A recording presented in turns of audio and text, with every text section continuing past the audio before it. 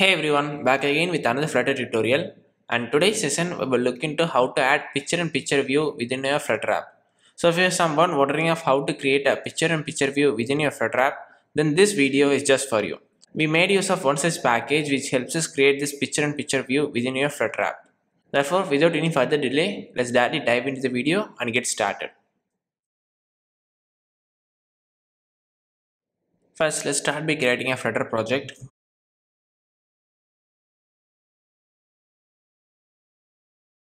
Now let's get rid of these commands. And what we have here is a basic counter example app. So let's try running this app. And what we have here is the default counter app. And in order to make use of picture-in-picture view, we need to add that package in our PubSpec. Therefore, let's head over to our PubSpec. And here inside the PubSpec, let's try adding this package, which is picture-in-picture view. I will check for the latest version. Now after adding this package, let's move on to the main.dat file. Wherein here inside the my home page, we have a basic counter example app, right? And let's try to create a picture-in-picture view whenever this floating action button is pressed.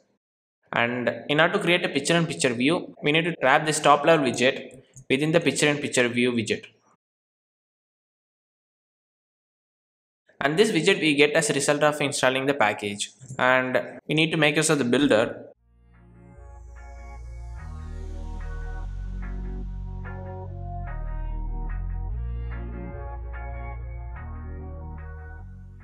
Here inside the onPress event, let's get rid of this increment counter method and try to call present below method available in picture-in-picture view class. This present below method is going to accept a stateless or stateful widget, because whenever the current screen goes in a picture-in-picture mode, we need to have a background screen where the current screen keeps floating, right? So let's create a separate screen called background screens.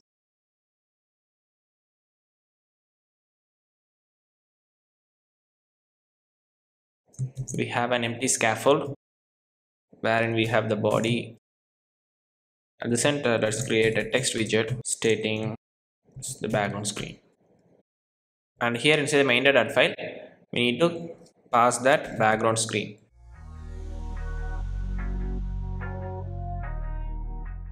With this, we complete the setup process. Let's try clicking this floating action button. And if you see here, whenever the floating action button is pressed, the current screen goes in a picture-in-picture mode, and we have the background screen being rendered. So this background screen is what we have defined over here, and over this background screen, this current screen keeps floating.